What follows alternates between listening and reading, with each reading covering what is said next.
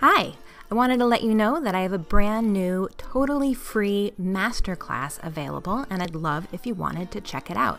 It's about an hour long, and it goes over 3 simple things that every dog owner needs to know in order to teach a dog quickly and easily without pain, force, a major time investment, or fancy equipment.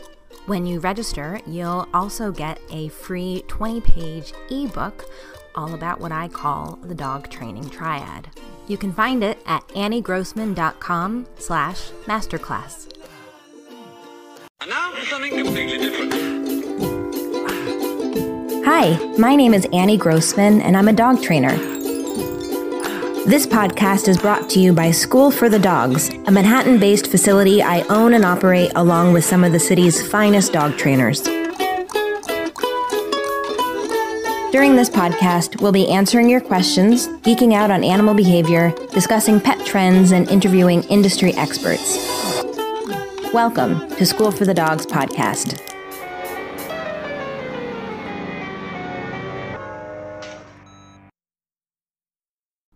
A few years ago, a cousin gave me a pile of books about dogs, all these used books that I think he'd gotten at a garage sale.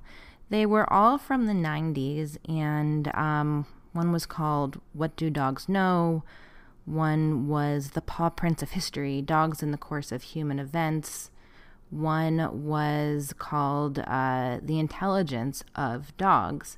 And I kind of flipped through the books and thought, okay, there's some dated information here, and there was some decent info here and there, but overall I found the books a little boring, and I put them on my shelf of books that are dated and but possibly interesting for future reference relating to all things dogs and dog training. I have a lot of books in this category, or not even books that are dated, just like I like old weird books about dogs. I like thinking about not only how people think about dogs now, but in the past. I guess I didn't really consider these books too much or the author, although I did remember seeing that he was a doctor, that he was a professor of psychology, and so there was a little bit of dissonance there for me because I thought, well, if this person is a professor,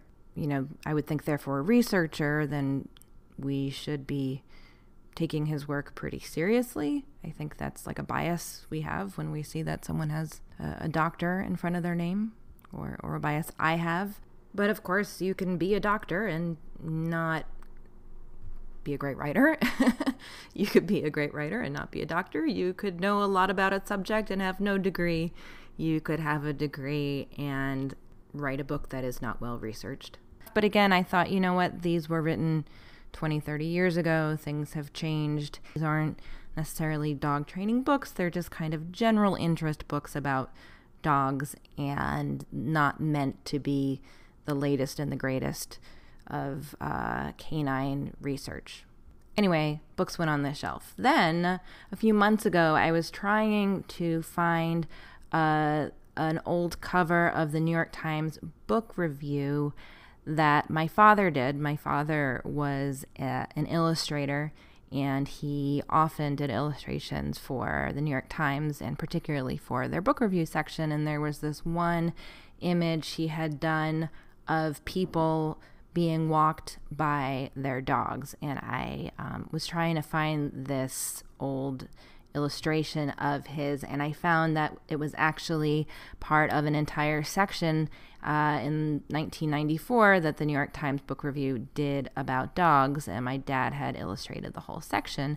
And in this whole part of this June 5th, 1994 book review section that I found, there was a review of Stanley Coren's 1994 book, The Intelligence of Dogs. And above it, there's an article called How to Wear Rover Close to Your Heart. That's about knitting dog hair. So I found this old book review, and I'm just going to read some of it. It's by Sarah Boxer. She starts out quoting from the book. You need a large bath towel, a small blanket, or some other heavy cloth of a similar size. First, make sure that the dog is awake and reasonably active, and then let it sniff the towel. Then, with a quick, smooth motion, you may want to practice once or twice without the dog present. Throw the towel over the dog's head so that its head and front shoulders are completely covered. Start the stopwatch and watch silently. If the dog frees itself in 15 seconds or less, score 5. In 15 to 30 seconds, score 4. In 30 to 60 seconds, score 3. In 1 to 2 minutes, score 2. If the dog has not removed the towel after 2 minutes, score 1. The dog with the lowest score, the one wearing a towel on its head, may well be on the way to proving its native stupidity, according to the canine intelligence test offered by Stanley Coren in The Intelligence of Dogs. But what about the examiner, the person lofting a towel over his dog's head for no good reason? Mr. Coren's intelligence test is a set of small taunts, turning over a tin can on a morsel of food to see how long it takes your dog to get the food, calling out the word refrigerator to see if your dog answers to that name, rearranging the furniture in the house to see whether the dog notices. Is it an accident that this intelligence test, this battery of little indignities heaped on the dog of your choice to see how it copes with the utter incomprehensibility and capriciousness of human ways, looks more like the Book of Job than the Stanford Binet? Probably not. Mr. Coren seems to think that dogs are our servants and we are their gods. Quote, dogs were designed and selected by humans to fulfill the needs and desires of our species, he writes. They are perfectly adapted to our lives because we created them to be so. We brought them in from the wild and bred them for the characteristics we liked best. Skipping ahead a little bit, in this article, I'll post the full thing in the show notes. But neither sweet temperament nor raw intelligence means anything without the fear of God. It's not enough for you to see your dog as your servant. You must get your dog to accept you as its pack leader. For this, you must periodically, quote, push the dog over on its side and stare into its eyes. You must occasionally take an object or some food away from the dog. And, quote, when the dog is resting in a favorite spot, you should make it move from time to time. Whatever it takes, show your dog that you are an unpredictable force of nature, a terrible God who must be obeyed. And then the article ends with this long quote from Stanley Coren on how to pet a dog. While talking in a soothing manner, saying the dog's name frequently, have it sit or stand in front of you, take its head in both of your hands, stroke or fondle its ears, neck, and muzzle in this two-handed manner, looking into the dog's eyes as you do. Next, slide both hands down the dog's neck, back, and sides. Lightly slide your hands over the dog's chest and then all the way down each of the dog's front legs. Finish by again grasping the dog's head momentarily and saying the dog's name in a happy voice, end quote. And then the writer writes, and then pray that your God is not nearly as kinky as you. All right.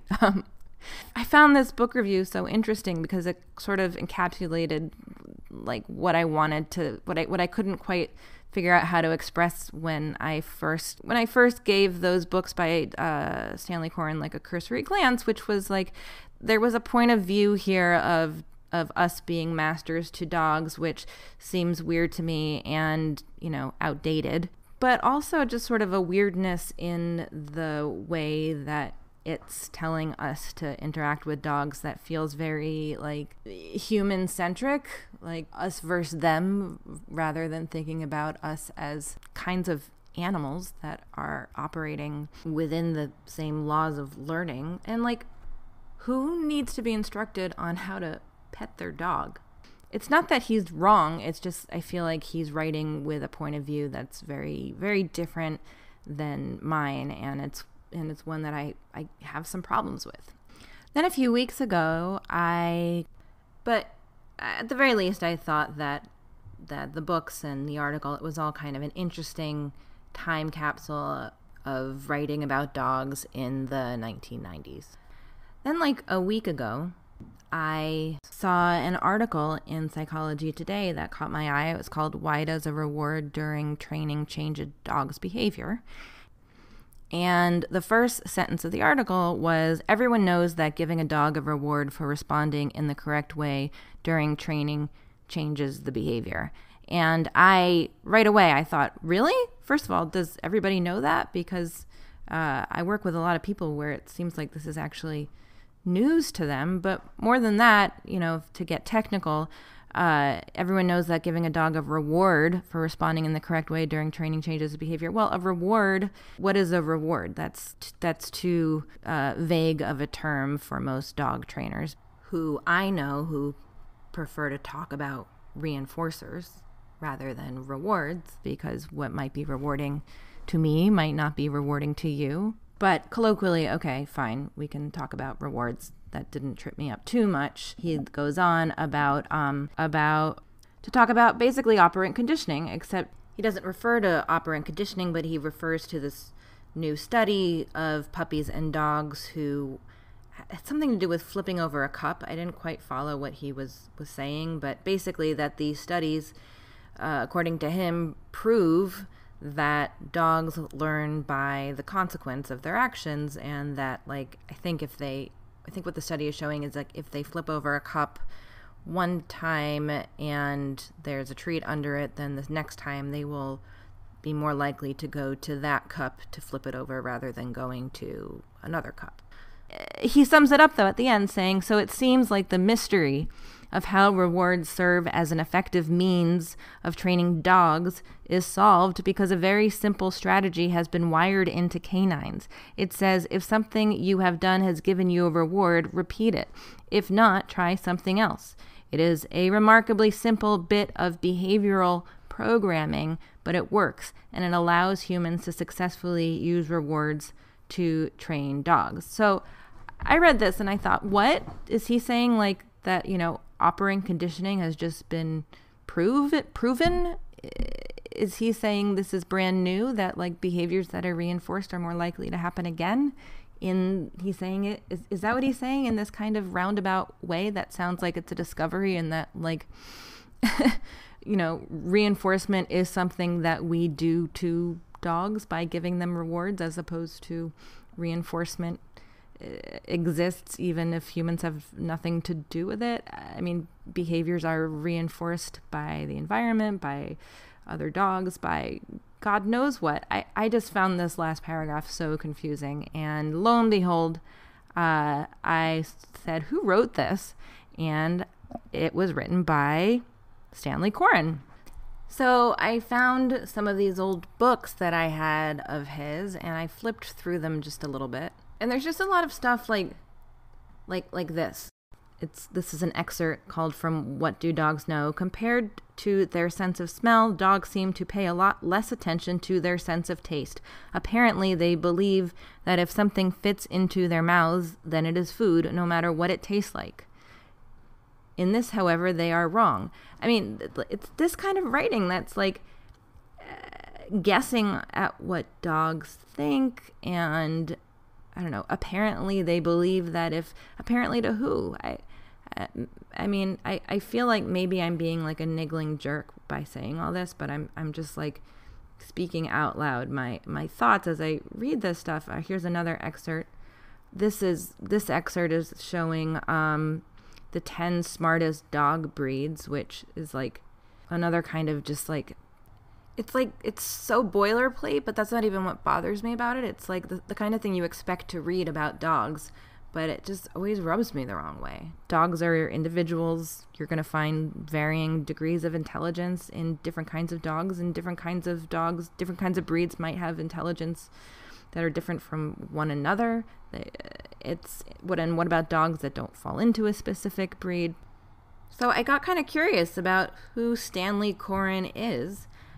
According to his Wikipedia page, he is a psychology professor, neuropsychological researcher, and writer on the intelligence, mental abilities, and history of dogs. He works in research and instructs in psychology at the University of British Columbia in Vancouver, British Columbia. He writes for Psychology Today in the feature series called Canine Corner. Okay, so now we know a lot about Stanley Coren, which leads me to my most recent encounter with Stanley Coren, which is another article he wrote this month called A Quick Fix for a Barking Dog. Here is simple way to temporarily control excessive barking by a dog. Okay.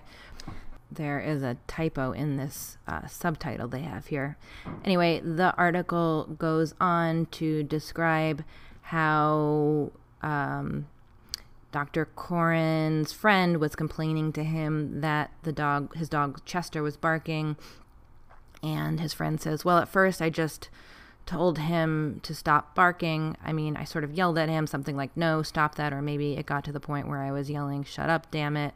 So I went on YouTube where a guy demonstrated how you stop barking by standing next to the dog and using your hand to smack a dog under its muzzle, just hard enough so that the dog's jaws clapped together for a moment. That shut him up for a few seconds, but when I stepped away so that Chester was out of smacking range, he began to bark again. And then Coren writes, using punishment to control a dog's behavior is not the best choice, despite the fact that if you consult internet sources like YouTube, most of the recommended techniques to control barking have a punitive aspect. Okay, so reading this, I thought, this is talking about punishment in sort of a broad way, because, for instance, is he saying that him yelling at the dog was punishing the behavior of the dog barking, because maybe the dog was actually found, liked being talked to, and so if the behavior wasn't going away, then it wasn't really being punished by the yelling. It was perhaps being reinforced by the yelling. And then certainly he is talking about, I guess, that hitting the dog would be punishment the way that this guy, it's, I don't know, again, a little weirdly worded. I'm maybe just like not the biggest fan of Stanley Coren's writing. Anyway, I clicked where it says punishment, though. It's underlined, highlighted in this article. I clicked punishment, and it goes to a Psychology Today page that is like 1,000 words long. It says, punishment is the imposition of a penalty in response to an offense, and it takes many forms. An eye for an eye is one of the strongest human instincts, and one that can be difficult for both individuals and societies to overcome. But decades of evidence show that reciprocating harm is not always the best course of action, either for the offender or the offended. And it goes on and on. Again, it's like pages and pages long.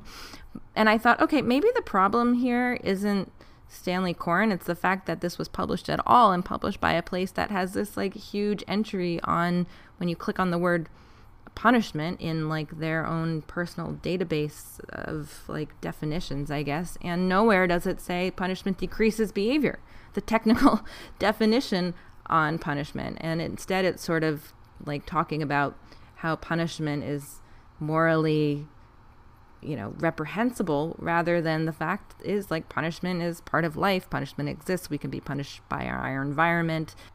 Punishment isn't just something that happens in relation to an offense. I mean, Psychology Today, isn't like psychology something that falls under behavioral science? Like, shouldn't they be straight on this stuff? I mean, there's just so much more to be said about punishment that has nothing to do with evaluating it as good or bad. Punishment can be very mild. Punishment can be very effective.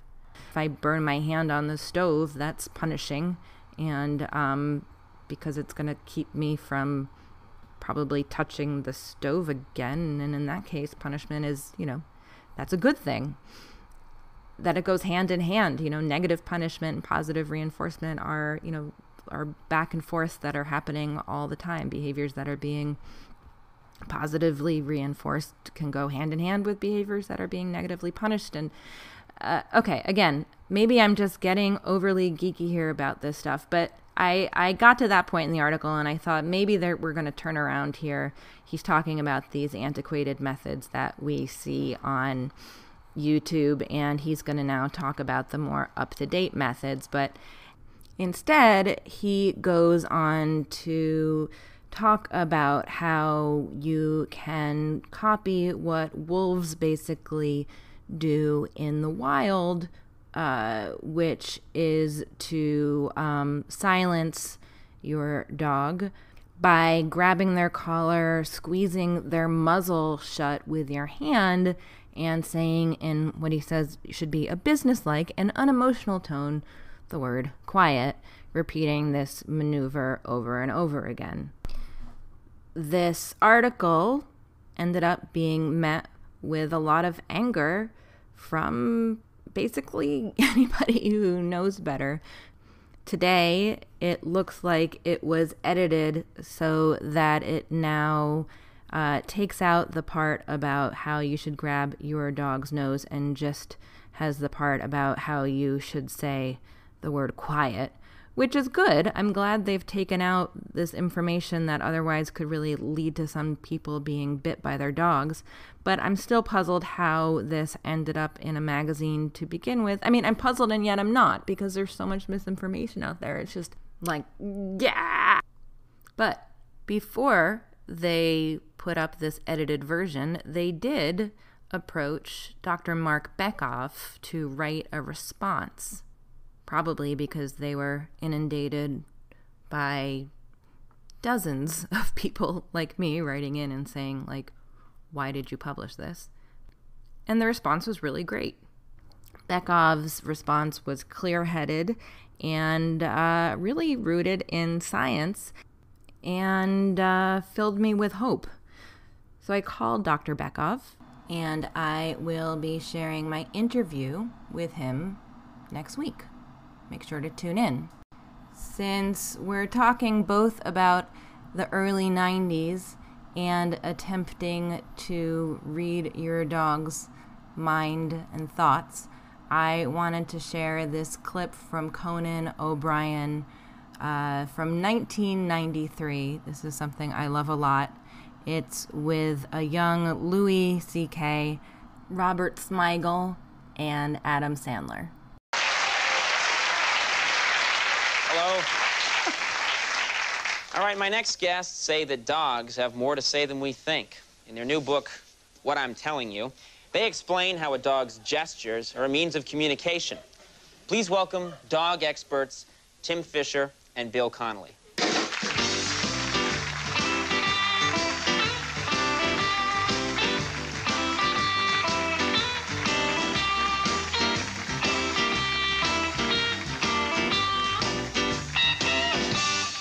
Sure.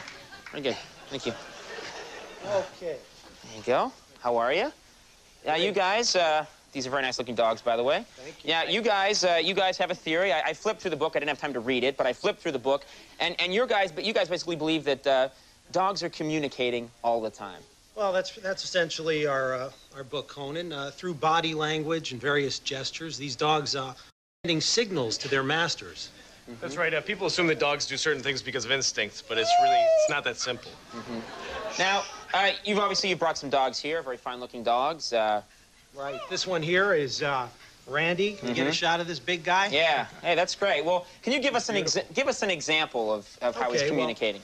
Well, I'll give you an example. For example, this fellow Randy, he'll walk in a circle whenever I stand up and appear to be leaving the room. Mm-hmm. And this may seem like some sort of an odd, cryptic gesture, but all he's really trying to say is, please don't leave me. I love you. I want to play. Where are you going?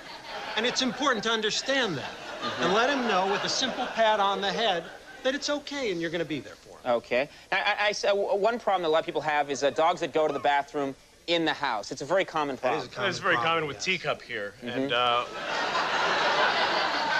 And when Teacup does this, what she's trying to say is, I made you something. Look, it's a present. Right. It's all I have to give to show you that I love you.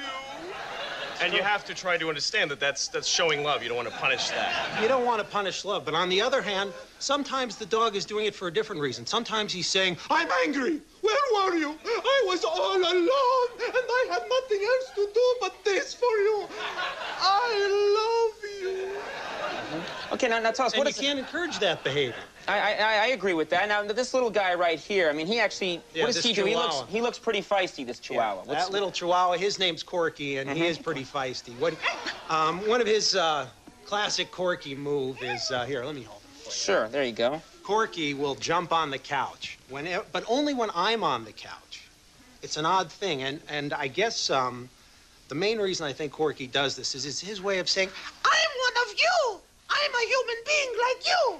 Mm-hmm. It's true, but the conflicting school of thought is that he's saying the opposite. He's saying, you're one of me! We are both dogs! Let's Right. But the essential message is the same, which is we're equals. We are the same. You and me, we are the same. Right. No, I understand that. It's funny because I had a Cocker Spaniel once, and he just loved the couch. He really did. Yeah. And one day I moved it, and he started barking at the couch, and I just interpreted this was his way of saying, I don't like change. Put it back the way it was. I don't like change. And I thought, well, this is very reasonable. This is what he wants.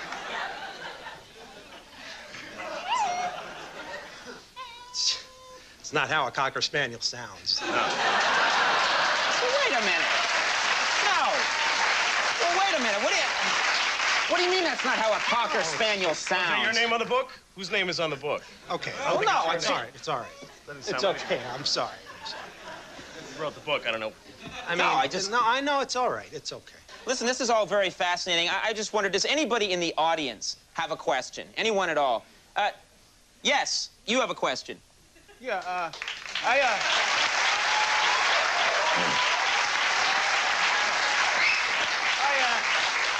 have a dog that growls whenever I'm walking him, and he sees another dog in the street, he starts growling on him. Is he being territorial? Is he saying, "Don't be there! That's where I'm going to be! Go away!" That's a good question. That's a very good question. Yeah. That's a very good question. And actually, sir, growling like that means that he's being protective of you. That's right. He's saying, "This is my master. What the hell are you doing? You stay away from him! You stay away from my friend, master. not yours. This belongs to me. You have He no feeds business me. here! Keep walking, you. You keep one foot in front of the other. All right, well, yes. Very good, yes. Thank you, guys. Thank you very much. We'll be right back with Mel Harris.